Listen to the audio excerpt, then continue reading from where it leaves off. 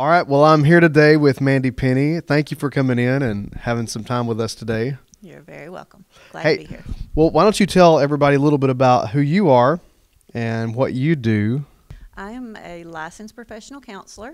I work typically with women who are struggling with anxiety and depression. I have another counselor that works with me, and she does everything else. She works with children, teenagers. She does some couples counseling, and I've been doing that 6-7 years maybe. Wow. And before that, I was a school counselor. Oh, wow. Mm-hmm. We thought we would come in today and just talk a little bit about the area of mental health. I think now, it used to be, people didn't talk so much about it. Right. It was not a very common conversation that people would have. But now, it's more open. I think people are talking about this much more, which they should. Right. I just thought it'd be great to bring you on and ask some questions. My staff seems to think maybe I need some help. You can help me in this process. I don't know. Maybe we could talk a little about mental health and about maybe some things that people might be going through right now. I know there are probably some people stressed, probably have anxiety. Mm-hmm. If their kids are at home, I know they have anxiety and stress. But outside of that, just because the removal of everything that was normal for a while, Right. now it's just so different. To people who maybe are thinking thoughts like, man, why am I so stressed? Why do I have anxiety all of a sudden? I've never had this, but now all of a sudden I do. What's it like when you get off of what is normal and you're thrown into circumstances that are just completely Right. out of your control? Well, you said something I think is key, and you mentioned control. And this is something that's completely out of our control. And a lot of times the anxiety increases as our control levels decrease. Yeah. And a big question that everybody's got is, when's it going to end? What's next? What's going on? All the what ifs. And that definitely adds to anxiety. I think a really important thing for us to remember is that this did not take God by surprise. And with everything that's going on, He's watching over us. Yeah. Our world's turned upside down. Everything we know is inside out, backwards, turn around. And so, one thing to remember is there's no right way to do this. We see all the social media feeds, and there's some great stuff. There's some funny stuff. There's some encouraging stuff. But there's also some stuff that it causes insecurity, because people might think, well, I'm not doing it that way. Am I doing it wrong? Should I be doing that? Why am I not able to enjoy this time with my kids like she is? Things like that. And everybody's different. Everybody's handling it in a different way. And so there's no right way to do it. There's no wrong way to do it. I think that's cool. Like, no right way, no wrong way, because it is true. Like Haley had said this before. She did a message and she talked about this, that so when you scan social media, you have to always understand that the majority of what's on there, people are showing you their best days. Absolutely. Their best moments. Right. No one posts, I just got in a fight with some people do. But most normal people, I should say, aren't going to post, hey, I got in this huge fight with my husband and my wife, and spill all the beans of what just happened, how we're still fighting 3 days later. Yeah. But they usually put, oh, we had a honeymoon dinner again. We had our, birthday party for our kids, and people post the best, right? If people find themselves comparing what they're doing at home with what someone else is doing at home, doesn't that, as you said, that can create some anxiety there? Absolutely. Right? Yeah. One of my favorite phrases, and I've got it on a plaque on my wall in my office, is grace over perfection. And so a huge thing is to give yourself some grace. Yeah. Recognize you're going to make mistakes. You're going to yell at the kids. You're going to burn dinner. Things are going to happen. There is no perfection right now. And if you're looking at the social media feeds and thinking it's there, it's not. It's all an illusion. I think people a lot of times will post that to help them feel better about themselves. Yeah. Because they can look back and they can see that you've heard people call it the highlights reel. Yeah. Yeah. And it is. And there's nothing wrong with that. where the trouble sneaks in is when you start comparing your actual life with their highlight reel. And so recognize that things aren't going to be perfect and roll with it. Yeah. And mess up, say I'm sorry, and love them the best you can. There's so many filters in a camera. Yeah. Like, it amazed me when I first started seeing things. I wasn't on social media very much before, and now as a pastor, I need to be able to talk to people. But I realized, I thought, wow, man, look at that image. That's amazing. How'd that guy, how's his hair like glisten like that? That's amazing. And I realized, wait a minute, there's filters on all this stuff. You can make anything look good. You can make anything look good. And so many times, if you're comparing, you're seeing things that have been filtered. You're seeing things that are the best. They've been touched up, photoshopped, whatever. And if you're not careful, you can make decisions on what you're going through and view it in somebody else's, what they're posting or portraying an image of. Right. And you make decisions in your own, life, emotionally, mentally, and saying things like you just mentioned, well, I'm not doing it right. Wow, their kids are already finished with all their schoolwork. They're done for the year. And my kid's like on page 2, and we have 30 more to go. And so you could feel a little bit, I suspect right now, probably, I don't know how it is in every home, and I don't want to presume, but I do suspect probably a lot of moms right now might feel the pressure of being mom, teacher, wife, and trying to man, how do I navigate all this? I can't keep up. Yeah. What would you say maybe to a mom that's feeling that right now? Like, I just don't think I can keep up with all of this. You don't have to keep up with all of it. You're probably putting a lot of pressure on yourself to be perfect and to get everything done, but you don't have to keep up with all of it. You do the best you can. There are no standards right now, really, because we've never been here before. Yeah. We try to do the best that we can to make the best choices for our kids. Sometimes that may not be getting all the work done. It might be going for a walk or, just kind of hanging out on the front lawn, playing badminton or something like that. The work's still going to be there. Peanut butter and jelly sandwiches for dinner is not a bad thing. It's okay. You don't have to have a 5-course meal every dinner. Do the best you can. And realize that if you're doing it with a heart full of love and compassion, then it's good enough. Yeah. Right now, families, I don't know of a time in anyone's lifetime that, is alive today that has been through a season where they're in the home with their family as much as they are right now. And so what is a beautiful thing, on one hand, it could also be a bit of a stressful thing on the other. So maybe talk about that. How does that play out for a family if they feel like, man, why am I so stressed with, these are the people I love. Why am I so stressed with them? Because you're not used to being around them all the stinking time. Really, I had a feeling this might come up, and you love your family, you love your husband, you love your kids, typically. Yeah. And but you're not used to spending this much time together. Yeah. For a lot of people, especially if you're an introvert, it's very difficult to be around people constantly.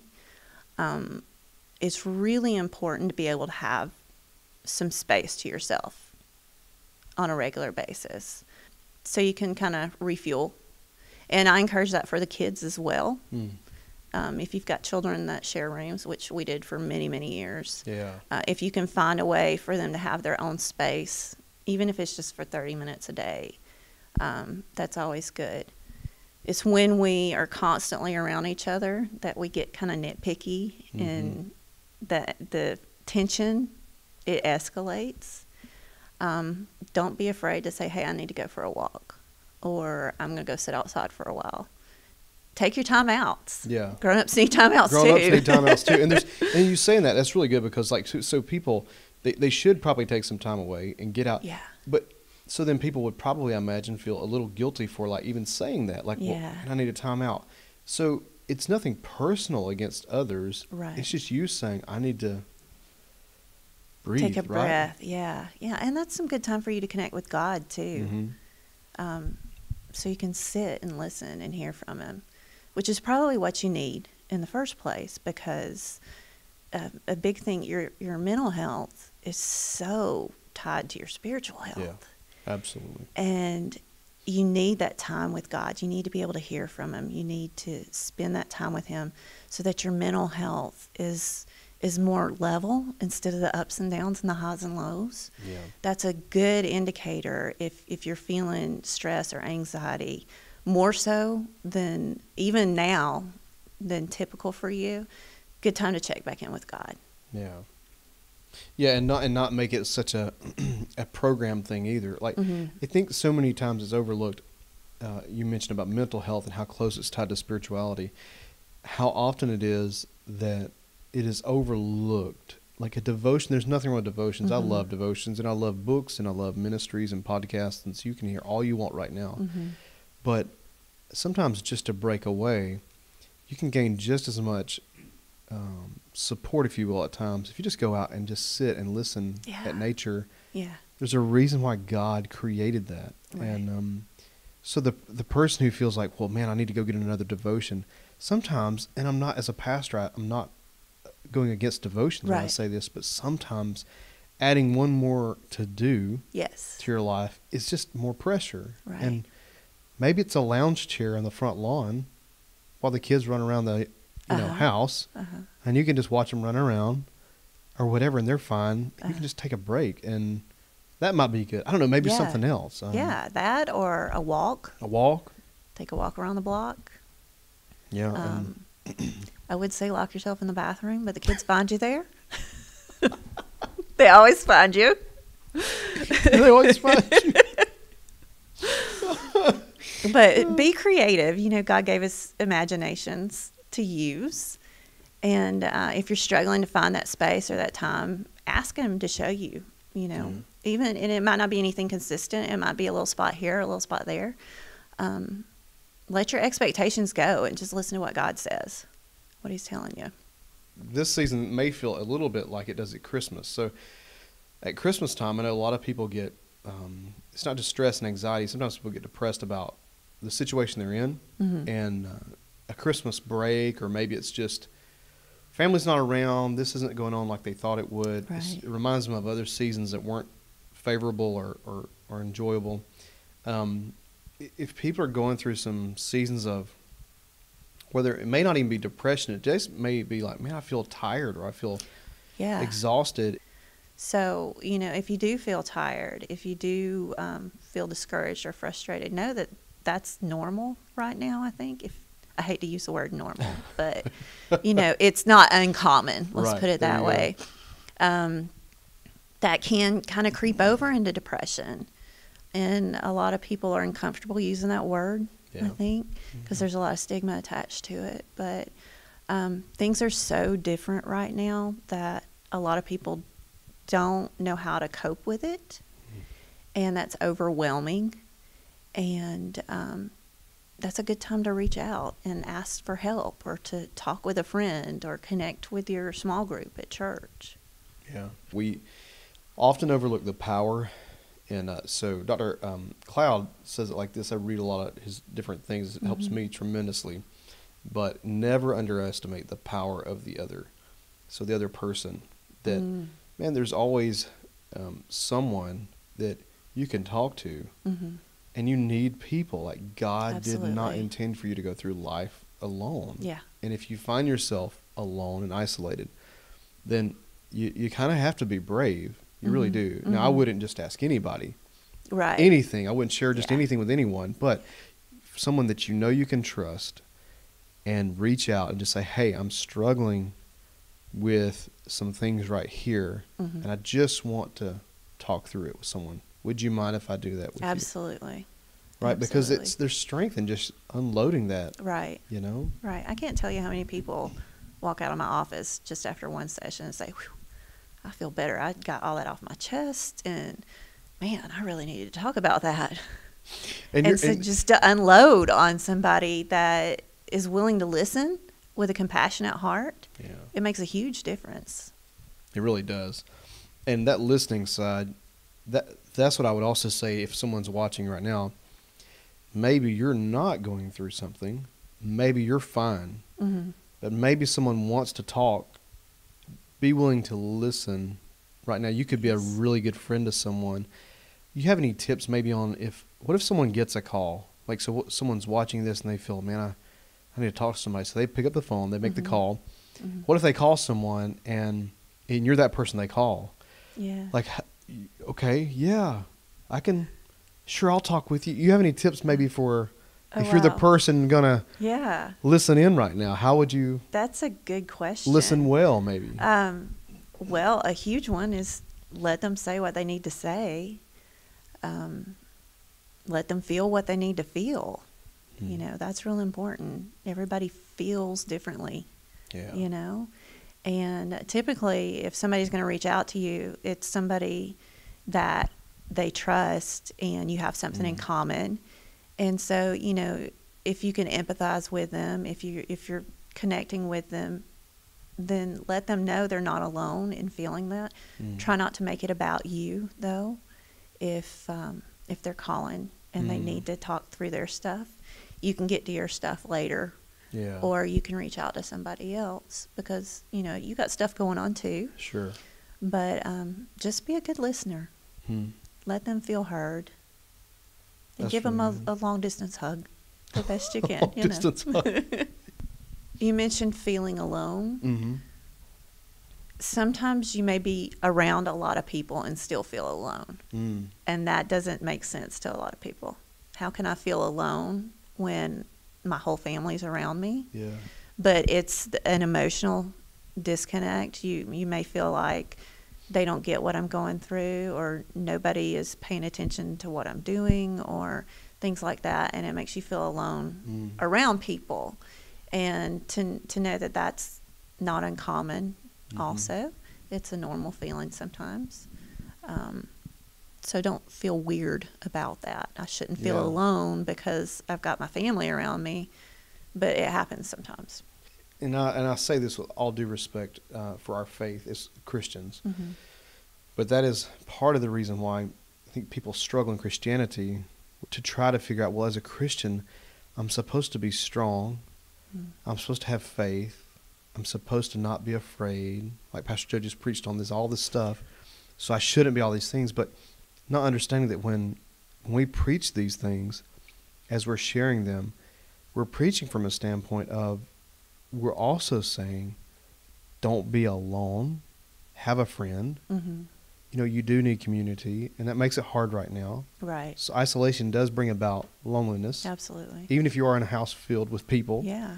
But how you feel about things, I think so many times it's downplayed in Christianity. Like, we shouldn't talk about how we feel because we're people of faith. But the reality is, I mean, yeah, I'm a person of faith, but I got feelings. Right. And I enjoy what you said, that people feel differently about the same circumstance.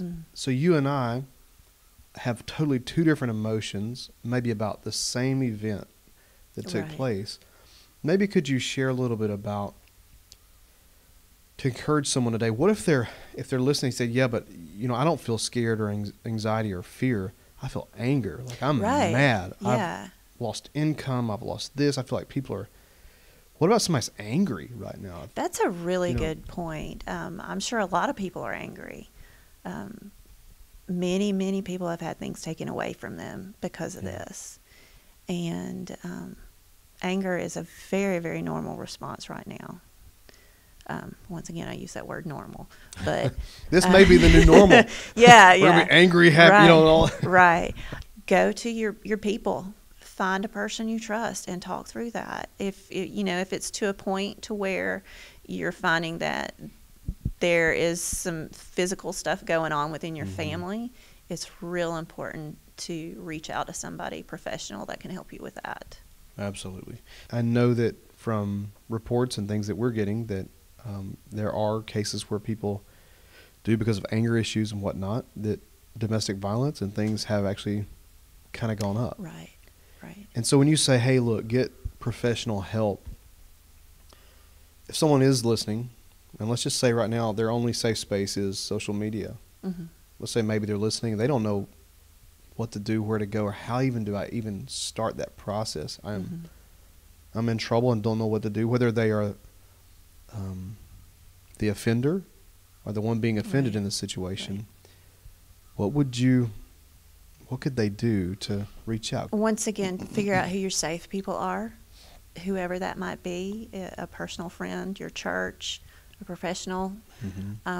Get in contact with them, and they will point you in the direction of resources that will help you. Yeah. There's a domestic violence shelter here. DFACS helps with child abuse cases, and I'm sure they're working overtime, both cases. Yeah. So that's not normal. Maybe to even say, we're talking about things, I hope when things get back to normal. But what's not normal is that. That's right. It's one thing to be angry. It's one thing to, like the Bible says, be angry and sin not. You can be angry and mad. I've been mad in the last couple of weeks. I've been angry about some stuff. But what's not normal is people getting hurt in this season. That's not normal. No. Getting hurt is never normal. That's not normal. Being hurt, having hands hurt you intentionally or even not intentionally, if it's in anger, is not normal. Right. That is a time to reach out for help, for sure. Yeah, absolutely. And if you're watching and you need that, like, you can call our church offices, or we'll post some of the things up for you. But we just want people to be aware of that, because we've heard that in our community that this is on the uprise, and want to make sure that's available to everyone as well as they're listening. We've talked a little bit about for parents and some other issues that we've covered. What if we covered a little bit about with kids? They may be struggling through school. Like, there's a lot going on with school and the homework, classwork, and, can a child have stress? Absolutely. And even under the best of circumstances. So, and then what would that look like? Maybe help parents out. If a child is stressed, what might it show up like? Because it might be different than for us. Some kids might withdraw. Some kids might get frustrated and get more aggressive. Some kids might be more verbal. Some kids might shut down. You know your children better than anyone, but they're all going to have a reaction to this, just like we as adults do. Yeah. And it might not be pretty. But that's not unusual. Their world has really been turned upside down. Sure has. I'm sure it was real exciting at first to get a couple of weeks off of school. We're out of school. Yeah, and then it pushed into 3 and 4. Yeah. Now I think a lot of kids want to go back. Yeah. Because they miss their friends, and that's another aspect of it.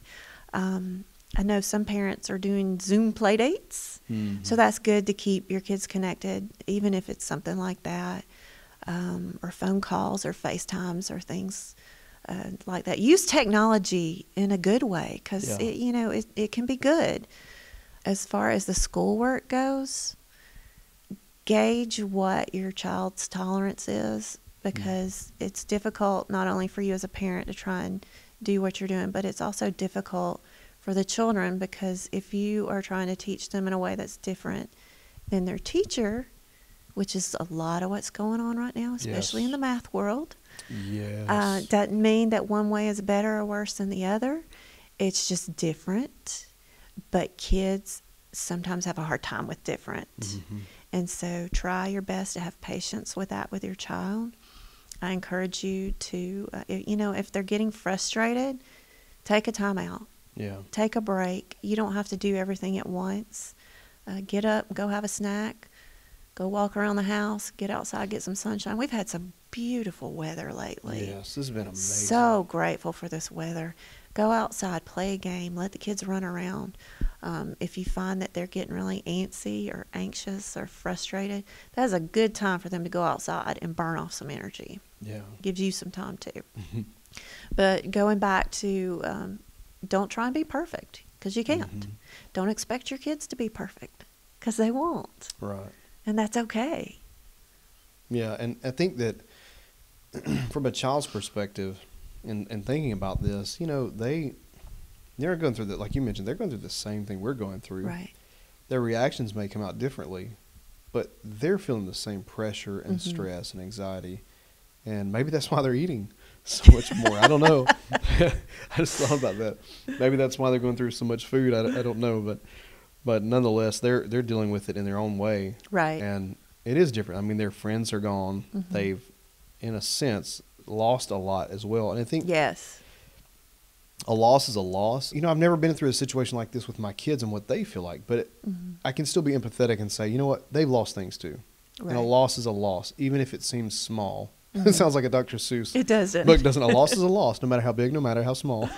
But nonetheless, they have loss as well. And that causes reactions. Yeah. You know, right. Yeah. So it's good to sit down with them and ask them what they're feeling. They may not know. And so that could be a good conversation for you to help them identify some feelings if that's not, you know, vocabulary that they're familiar with. Some kids aren't going to know. They just know they don't feel right. Yeah. Because things are different. And explain to them that's okay. Even the grown-ups are feeling that right now. But we're doing everything we can to make sure everybody stays safe and healthy. Yeah. And you're protected and we love you. And that will never change. If our kids need something, sometimes they don't get as much one-on-one time, if you will, like, hey, look, how are you feeling through all this? Haven't really, you know, other people have asked those individuals, my friends, etc., but how are you feeling? How are you coping with this? And especially with the school, I think the pressure of that, like, you know, you mentioned that, I think for us, I can only imagine there's other people like us that's out there. I doubt I'm the only one and you're the only one. I know there are other people out there that are feeling the pressure of trying to be a parent, a homeschool teacher, you know, whatever all that looks like now. But you're trying to accomplish all this and make sure your kid achieves and gets through the grade the right way and everything else. But the reality is, when you mention the word perfect, you can only do so much. Right. Especially if you're in a two-parent home where both parents are working. If you're not able to stay at home, it's almost impossible to be able to do all that. Right. And imagine a one-parent home. Yeah. Somebody's working. And I love what you said. Give yourself some grace and maybe tell your students or tell your children, you know, hey, baby, we're just in this together, like you said. I'm having to do this and you're having to do that. We'll make it through it together, but let's just not stress out over it and try to do what we can do. Right. Like you said, walks and get out and get some fresh air and, you know, maybe pick up a phone and call the teacher or the school and tell them what's going on. Yeah. Even might be a good idea. Well, Mandi, thanks for sharing all these things with me today. And I know it's going to bless a lot of people. I know people are going to get a lot from this. And I pray that it helps people understand that they can struggle and it's okay. Yes. And that you don't have to be perfect. Give themselves some grace. Yeah. And then I also want to make opportunity available. So if someone is out there and they need to get in touch with someone, a licensed professional counselor, you know, you have an open door and, absolutely, you know, they could come and talk to you. And if they want to get in touch with you and set up an appointment, how could they do that? The best way to get a hold of me is our website, and that is www.abundantlivingrome.com. Okay. There's an option to submit an appointment request, but you don't have to request an appointment with that. It's just a great way to get in touch with me so I can reach back out to you. And, you know, if you're not comfortable getting in touch with me because you know me personally through the church, I can definitely get you in touch with other resources, other therapists in town. Well, I appreciate that. Thank you for coming by and spending some time with us. And as we do our social distancing here, and I appreciate to see a face. It is nice to see a face, you know. Well, thanks for coming by. We appreciate this. Appreciate it, Jody.